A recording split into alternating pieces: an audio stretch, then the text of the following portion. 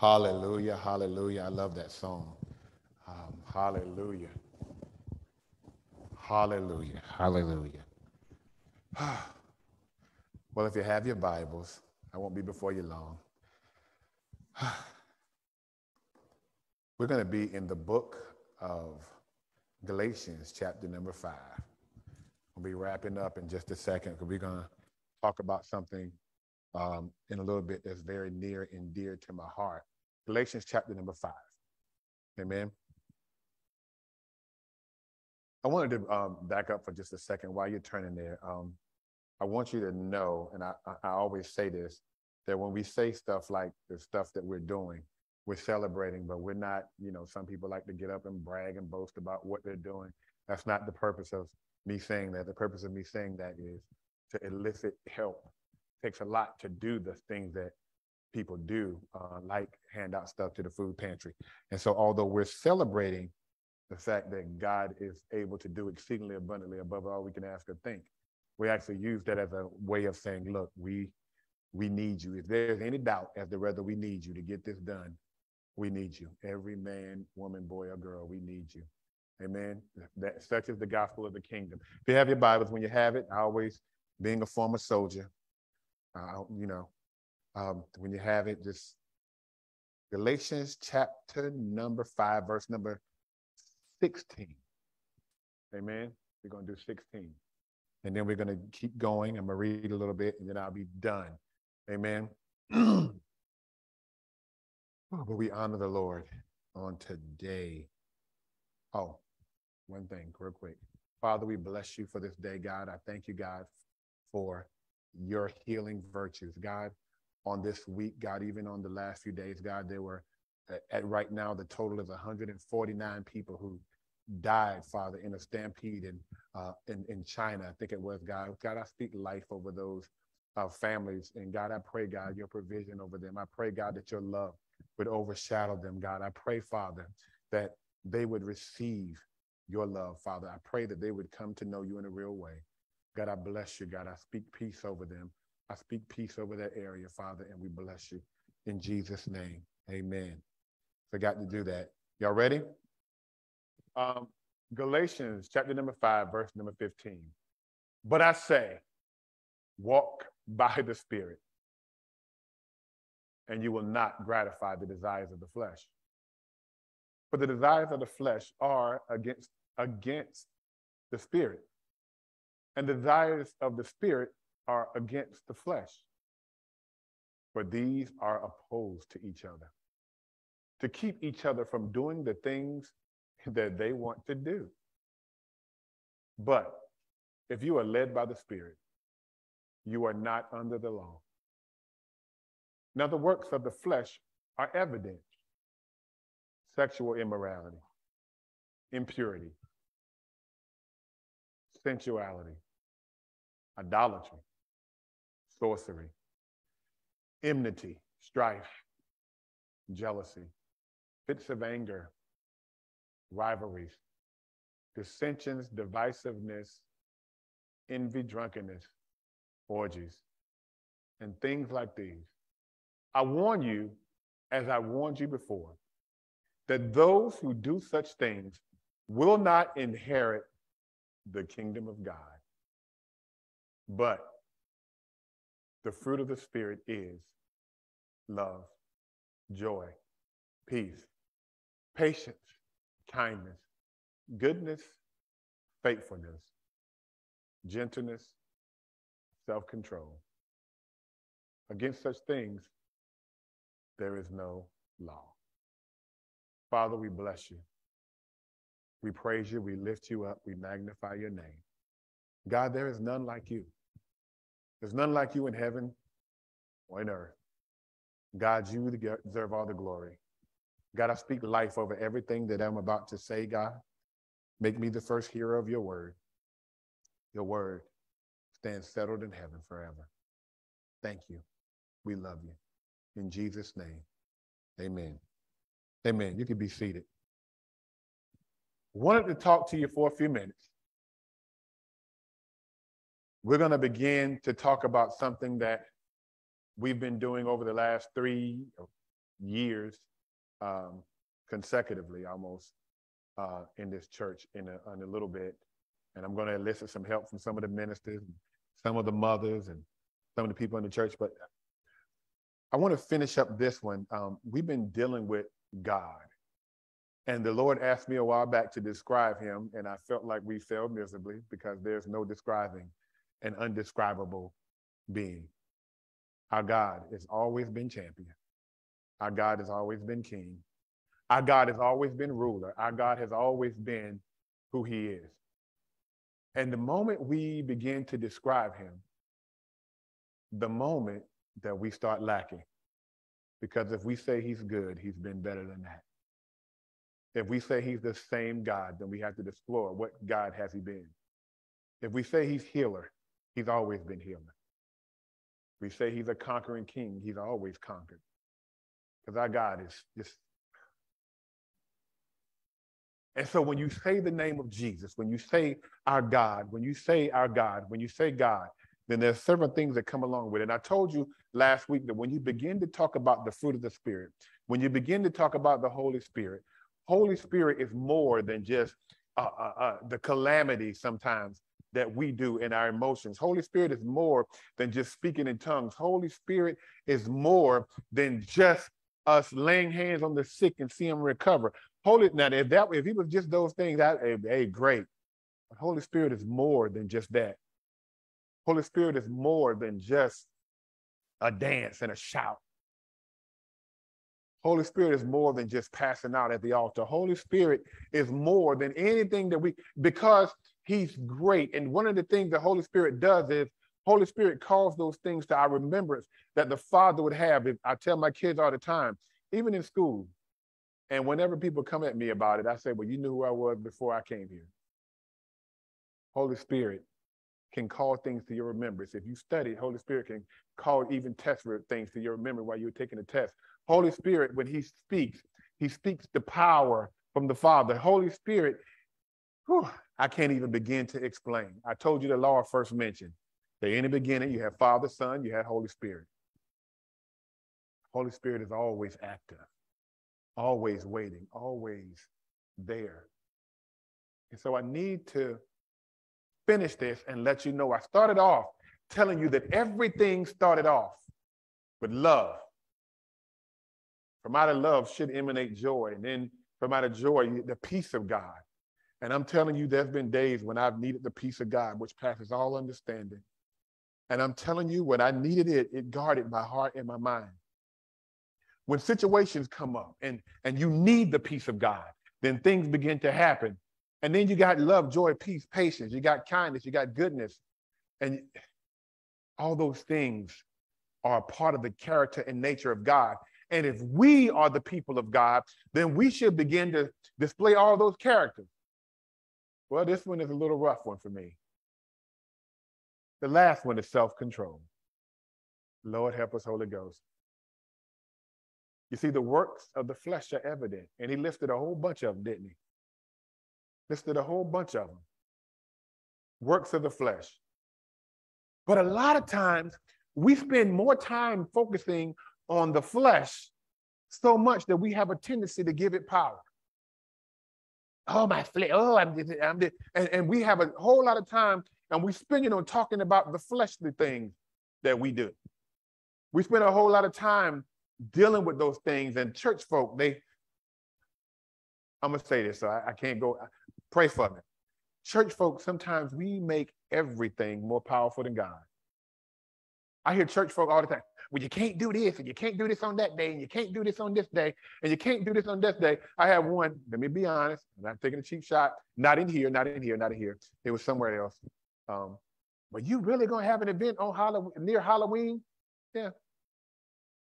You know, Halloween is Satan's day. The devil is a lie. That's the Lord's day. Were you really going to have an event? No, I'm not celebrating Halloween, but I am having an event close to it. Well, you know what that means? Yeah, I do know what Halloween means. But let me be clear. 120 people every minute die. And many of them without knowing Christ. And so what my response is, when people stop dying on that day, I'll stop ministering on that day. But until then, as long as he's willing to work, I'm willing to work. And let me be clear, the fruit of the Spirit is all those things, but the Holy Spirit, he has us operate in what's called self-control. I'm a little nervous about this, for self-control. Self-control is an interesting thing because it implies that we have the ability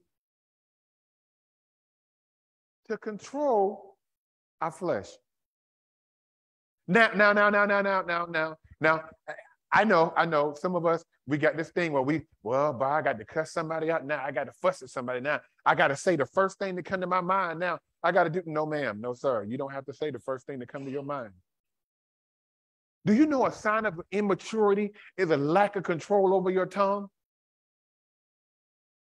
A lack of immaturity, a sign of immaturity is a lack of control over your tongue, or we call it being frank. I'm frank. No, you're not frank. That ain't even your name. I'm just blunt with what I say. And no, you can control what you say. You get gratitude out of what you say. But the fruit of the Spirit is self-control. And self-control means that we don't have to participate in some of those things. And I'm going to tell you, I'm going to skip through all the stuff about what we do when we don't operate in self-control, because he already listed all those. Rivalry, gossip. We got to be the first one with the tea. I got to be the first one to tell all the bad news. All those things, the Bible makes it clear. Now, a lot of those things, he said they won't inherit the kingdom of God. But the fruit of the Spirit is. And see, I came to tell you that when you operate in love, all the fruit of the Spirit start off with love, the love of the Father, and the love through the Father, and they end in self-control. Let me be clear. They start off with love, and they end in self-control. They start off with love, and they end with self-control. So if you got something to say, sir or ma'am, and it's not sprinkled and seasoned in love, then you're not operating in self-control. If you got something to say, or if you're doing something, no matter what it is, and it's not birthed in love, the first and greatest of the commandments, love to love God with all your heart, all your mind, and all your soul, and love your neighbor as yourself. If it's not seasoned in love, and it's not seasoned in grace, then it is not the fruit of the Spirit, and we are not operating in self-control. I hear a lot of people, and we're doing a lot of condemning, and we're doing a lot of saying, but there's no redemptive value in it, because we're not saying it to bring people to repentance or to bring people to Christ. We're saying it to make people feel bad about what they're doing. People know what they're doing, and people know how bad it is what they're doing most of the time. But if we're not operating in trying to bring them to the redemptive focus of knowing God and knowing who he is, then we're operating in the flesh. It don't matter what message we give. If we're not doing it for the sole purpose of bringing people to know him and telling the truth for the people to know him, then we're operating in the flesh. And I see a lot of, I'm going to expose this. Why? So you can be the one to expose it? All glory to you for doing it, right? And see, and what we got to do is we got to begin to operate in that thing. We got to begin to operate in that thing. Here's the reason why I say that whenever I ask people who ask me why we do certain things. People, Christians, sometimes we have a problem with everything. I got a problem with Christmas trees. I got a problem with Christmas. I got a problem with this. I got a problem with that. And I tell them, I said, if your loved one, you only had one opportunity to reach them, and it was on that day, would you want somebody to minister to them? You see, the thing, a lot of times, the problem with our flesh is everything comes back to us. Everything comes back to us. Everything comes back to us. Even the anointing that we have on our lives, it can't come back to bringing all the glory to us. I just had a picture. Imagine, y'all remember when Jesus told the guy, there's a coat over there. He's tied up in the crossroads where two rows meet. I got to go ahead and go through this for a moment because I'll keep thinking about it. He's tied up at a crossroads where two rows meet. He said, if anybody asks you why you have need of him, tell them that the Lord has need of him. Remember, they loosed the coat. They brought him to Jesus. Jesus got on the donkey and rode the donkey into town. Y'all remember what they were doing?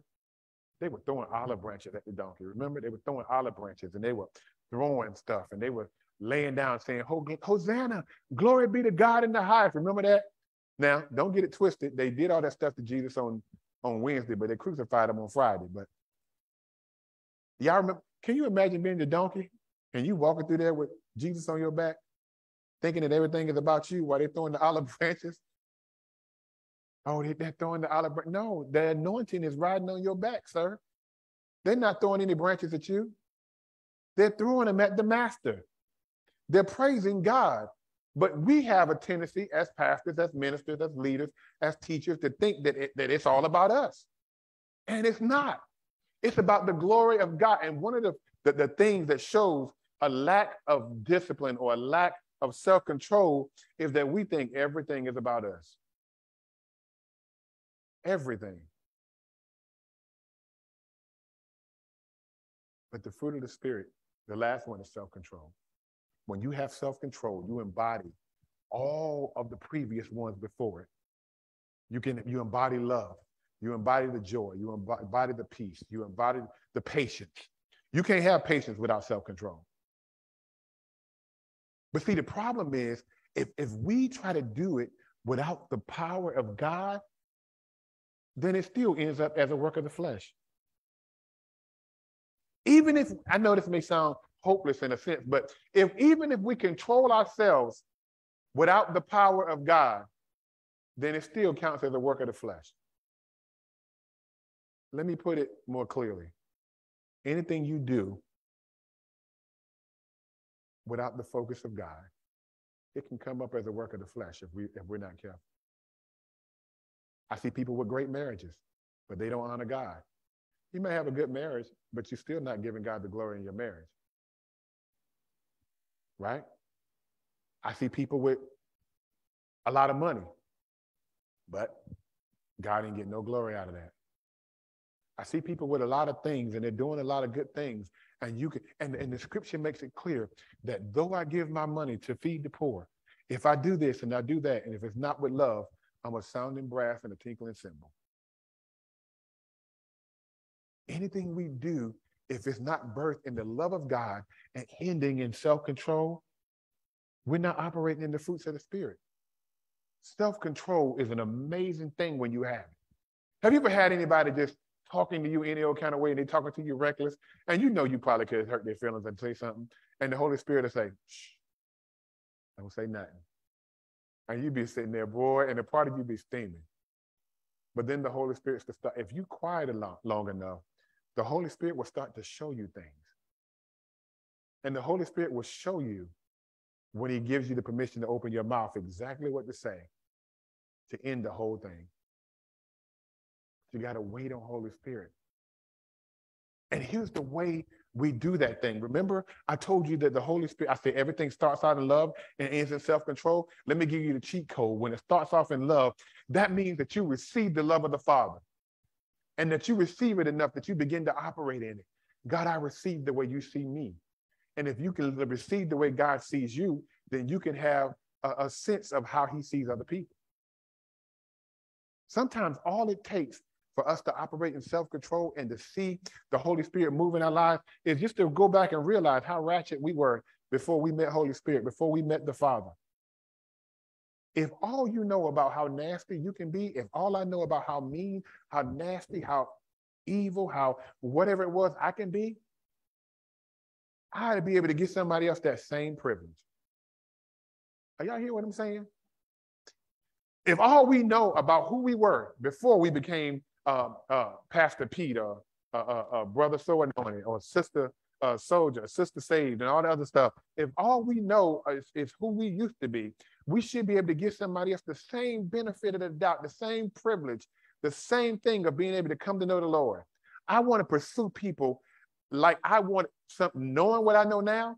I'm going to pursue people like I wish people would pursue me when I didn't know them. I'm going to love them the way I needed love whenever I was out there doing God knows what. I'm going to give them wisdom of God the way I'm going to pray for them the way I wish somebody would. And I'm glad because it took a lot of folk to pray me into the kingdom. But we're dealing with the subject of self-control. And all you have to do is receive the love of God. Let me be clear about this. To receive the love of God. And once you receive the love of God and allow him to operate on the inside of you, then that love that you operate in will be an automatic response of self-control. Let me explain. It's like when the Holy Spirit comes on the inside of you, you shall receive power. Remember that? You shall receive power. What kind of power? To be a witness in Judea, Samaria, and the othermost parts of the world. People in Judea were just like you.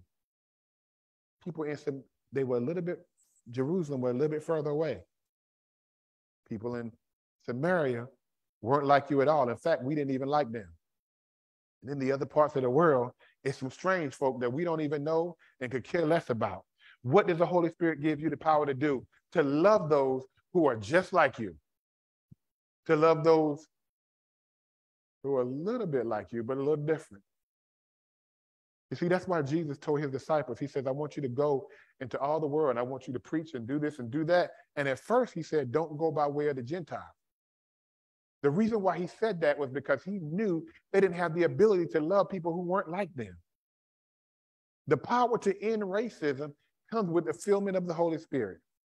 And I'm telling you, when we receive the Holy Spirit, we can these signs will follow them that believe in my name. And when we receive Holy Spirit, the power to love comes in and causes us to do all these things and operate in the self-control that we need. And so we won't have to be able, listen, let me explain to you why I'm saying this. Because when we love God and Holy Spirit is on the inside of us, it will kick in the power to resist certain things.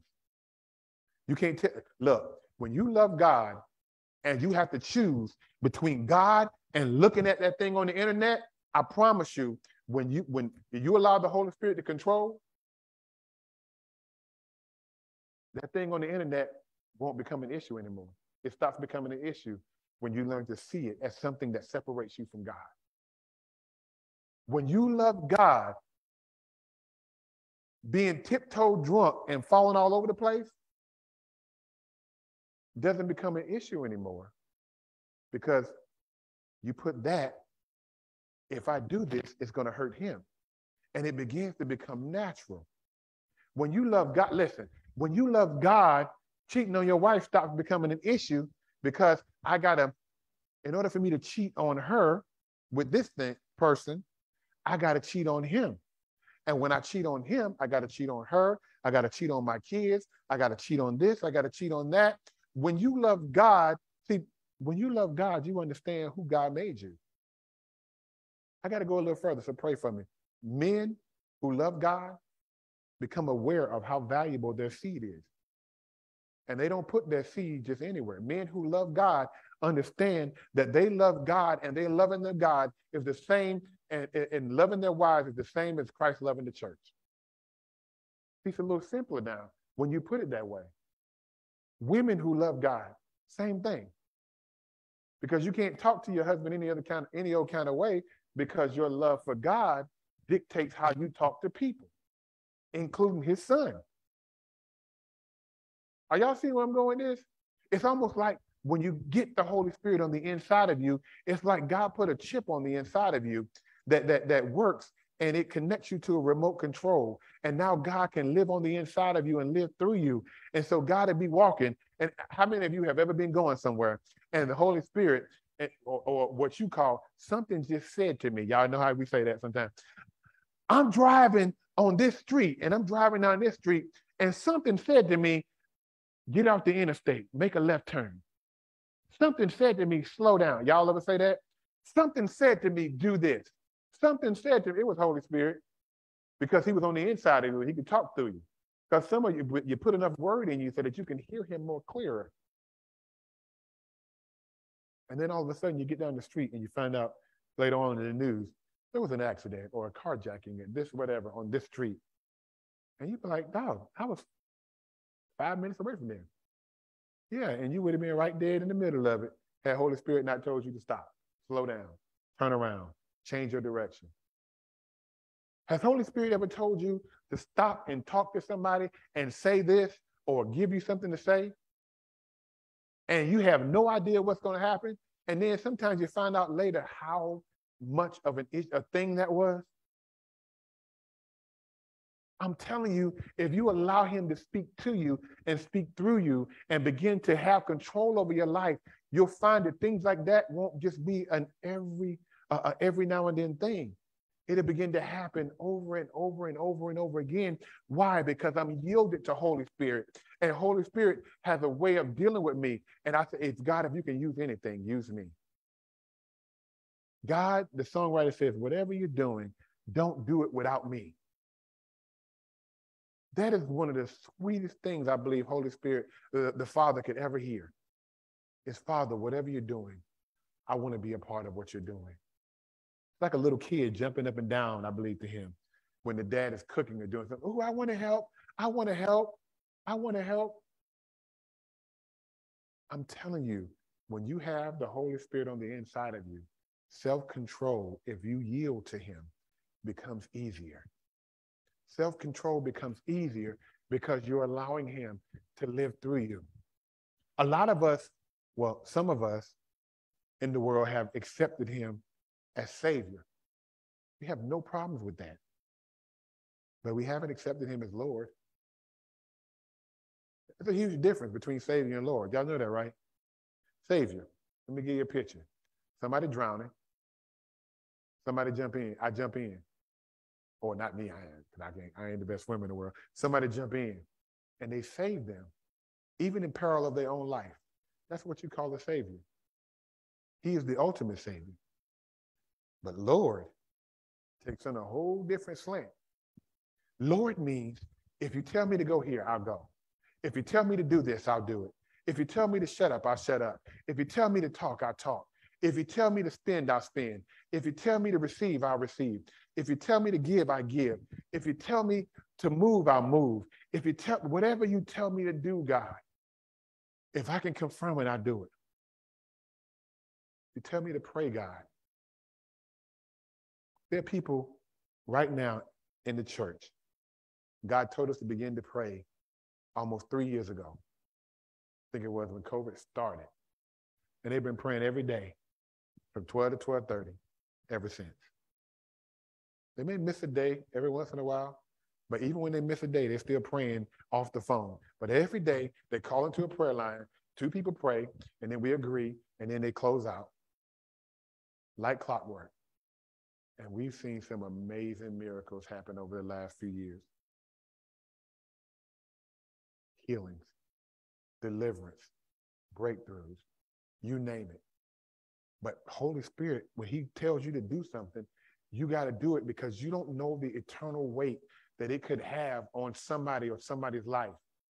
When Holy Spirit tells you to move, when Holy Spirit tells you to operate, when Holy Spirit tells you to function, when Holy Spirit tells you to do something or get out of the way or whatever it is, a part of that self-control is allowing him the ability to be able to move you whenever he needs to move you into something or out of something or do this or do that. Holy Spirit, when he tells you to function in a way, we got to begin to function in a way. And I thank God for people who are doing that. Thank God for people who are doing that. Listen, self-control is an amazing thing when you learn how to operate in it. Sometimes we operate in self-control and we think we're taking a loss, but really we're not. You know how the stronger one is the one who operates in self-control. I don't know how to fully explain to you what I'm trying to get across when it comes to that. But I'm telling you, the self-control is more than just being religious. Don't make that mistake of thinking being religious is having self-control, because it's not. I'm telling you, being submitted to Holy Spirit is what gives you self-control. Because Holy Spirit may tell you to do something that don't line up with what religious people think you should be doing. Holy Spirit will tell you to do something. Sometimes he'll tell you to go somewhere and talk to somebody where it don't seem like Christian folks should go. Ask Jesus. Jesus went to a lot of places that believers didn't think he should be. And he ministered to many people that religious folk didn't think he should be at. And he healed in a lot of ways that religious folk didn't think he should heal. What was that? Listen, when you and I yield to Holy Spirit, when you and I yield to Holy Spirit, the results are eternal. I'm telling you, if you want to start receiving eternal results for the things you do, start yielding your life to Holy Spirit and saying, Holy Spirit, whatever you need me to do, lead me and I'll follow. If you give me the unction, Holy Spirit, lead me. And let me be clear, Holy Spirit is not going to tell you to do something that don't line up with the word.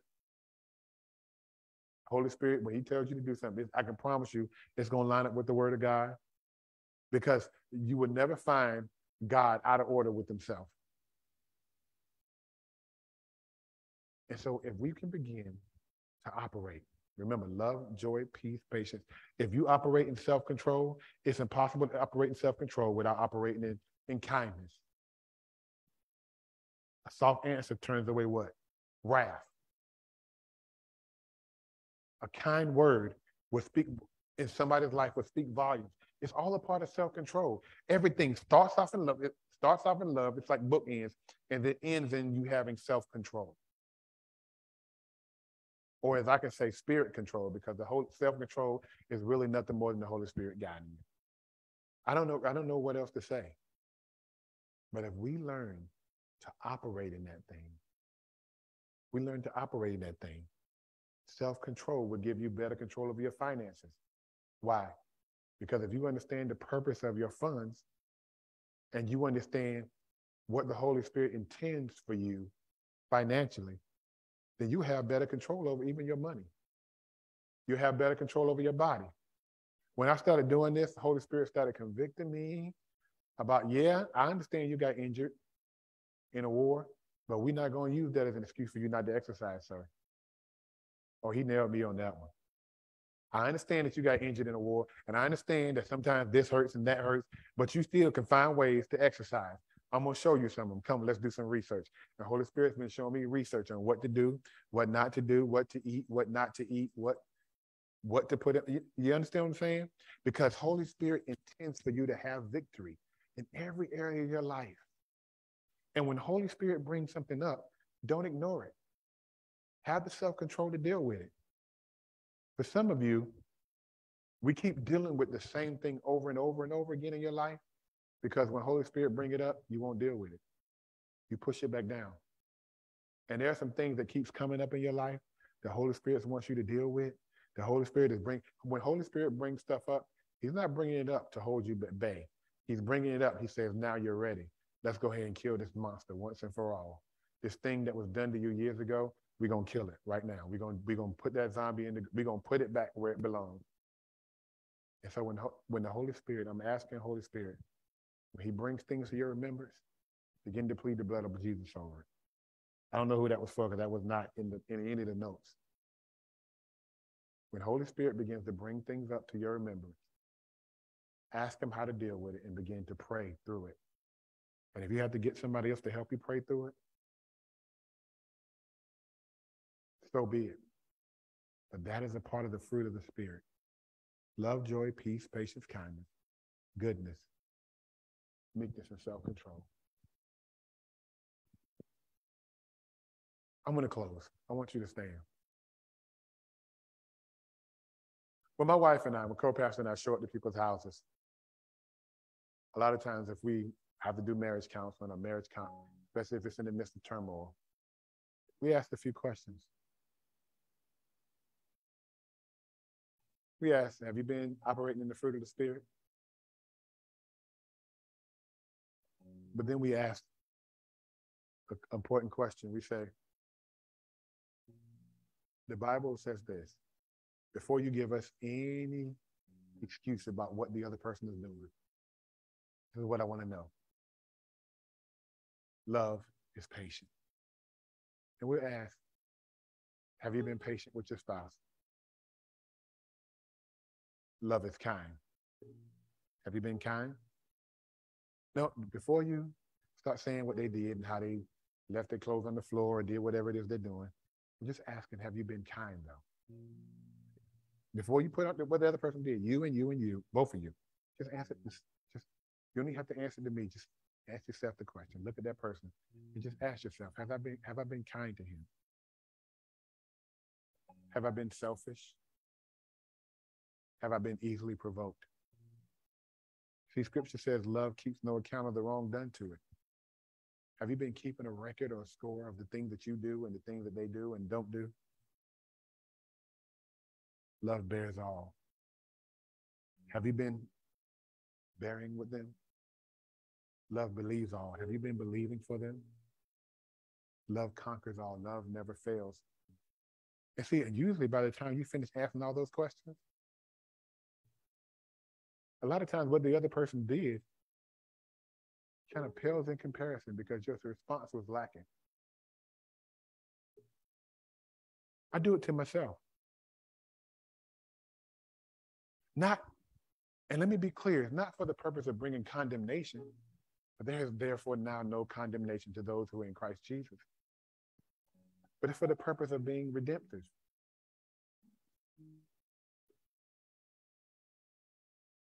And I say this all the time. If I was to bring Mike up here and I was to ask Mike to hug his wonderful wife, Shonda, and I was to bring him up here, he would quickly notice that there's a chair in between them.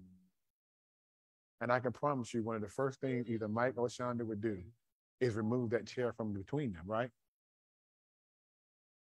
That's what sin is between you and God. That's what your past and the things that you hold up between you and God is. And a part of the Holy Spirit's job is to call those things to remembrance, to have you operate in enough self-control so that you can remove those things from between the two of you. That's all it is. Sometimes we make things harder than what it has to be. When you lift your hands up and say, God, I'm available to you. Holy Spirit, have your way. Sometimes we can even just be honest, say, Holy Spirit, I have no idea what I'm doing. Can you throw a brother? I said this to the Holy Spirit. Can you throw a brother a bone? Can you help me out, please? And thank you in advance, because I'm struggling. I want to do this, and this, and this. But I submit my will to you. The next time this situation comes up, can you provide me a way of escape? Can you do this for me? Can you help me with it? And I promise you, Holy Spirit will help. The next time the enemy brings something up in your life, in your past, and recognize, Holy Spirit, I lay hands on myself and I say this and I speak this. Speak over those things. Speak over those things. Pray. I think one of the things we have to realize as the people of God, that God is so real. I think we pass this thing off as this was just a religious thing where we just do every Sunday. But he's an everyday God, everyday Holy Spirit, everyday Father, everyday Son. But we pass it off as if God is not alive, and I promise you he is. And if we would allow his Spirit to rest and rule on the inside of us and say, Holy Spirit, have your way in my life. God, have your way in the things around me. Have your way in the things that bother me. I give you my permission to reign and rule over me, to reign through me. Use my strength to your glory. Use my weaknesses to your glory. And I promise you, he will. I said all that to try to simplify it and say all that self-control really is being yielded to the Holy Spirit. Self-control will never fully come until you're yielded to the Father. Now, while I was speaking, maybe somebody who may have came up with something, or somebody, maybe a thought from your past, or maybe a thought about something that you need help with being self-controlled in.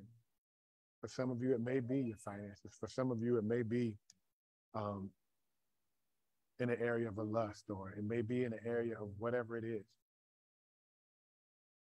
But if that's you, you don't have to take long, but I want to get somebody to come and pray for you. If there's an area in your life,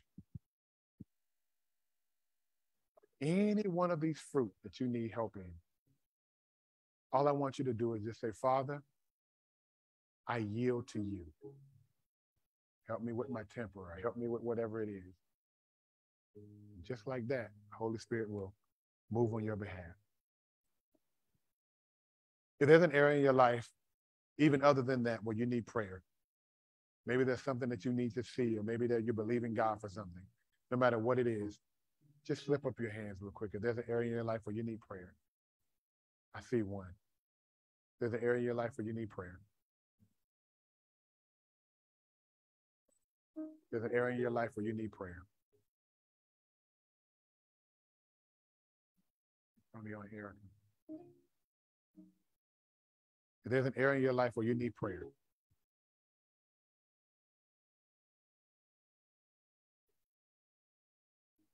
there's an area in your life where you need prayer.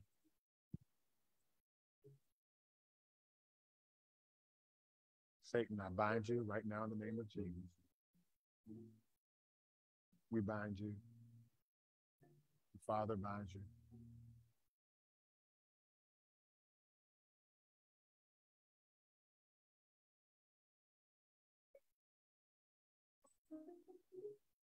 There is therefore now no condemnation to those who are in Christ Jesus.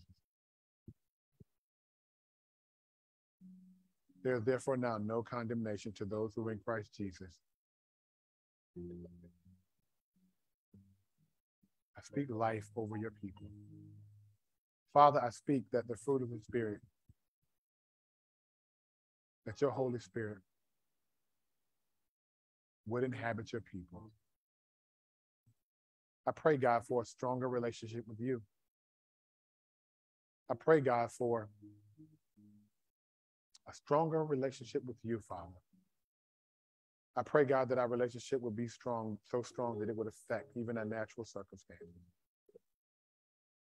I pray, Father, that our relationship with you would be so strong that it would affect the things that we say and the things that we do. I pray for an impartation and a divine revelation of your will in our lives. God, I thank you, God, that you are healing us.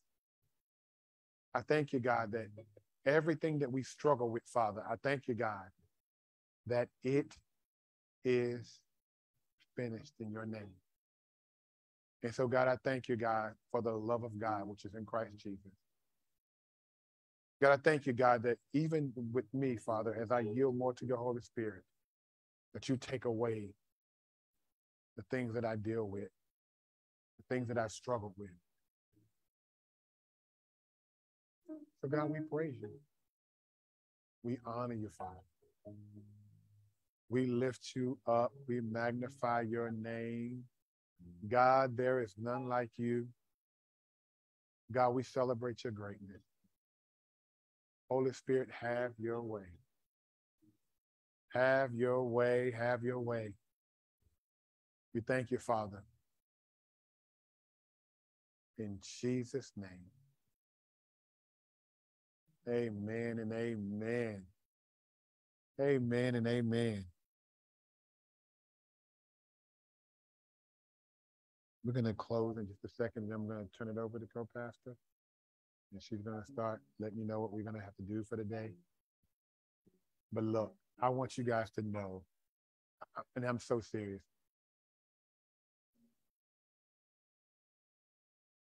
I sense so strongly that God loves you. I really do. And that he's always desiring to connect stronger with you.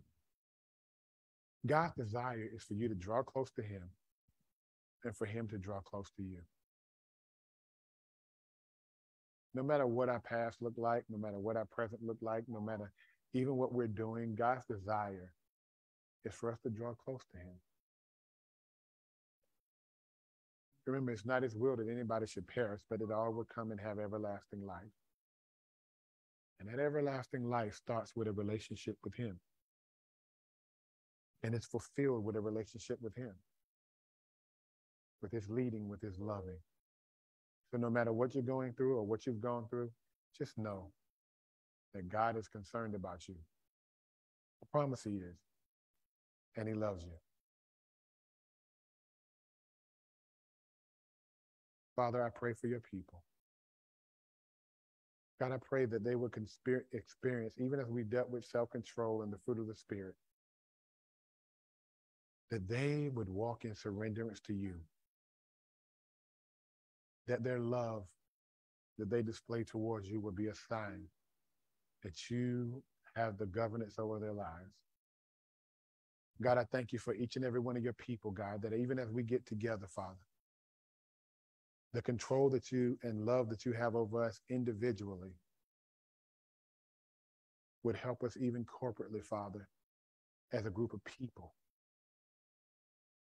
God, I thank you, Father, that the prayers of the righteous does avail much. And so, God, I speak life over all of your people, that as we begin to pray to you and pray for each other, that you will answer our prayers. And so, God, we bless you. I speak life over your people, that they'll be blessed in the city, they'll be blessed in the field, they'll be blessed whenever they come and whenever they go. I speak that whenever their enemies come at them, they'll come at them one way, but flee in seven.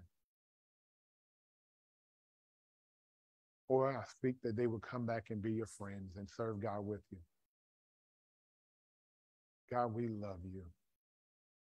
You're an awesome God. And we praise you and we thank you in advance. In Jesus' name, amen and amen. Listen, go in peace and enjoy the favor of the Lord. I'm going to call up my honey while you guys are talking, and she's going to tell you what we're going to be doing to get ready. All right. Good afternoon. For those of you. We are going to have pizza to eat. I know that many of us have several things that we're used to going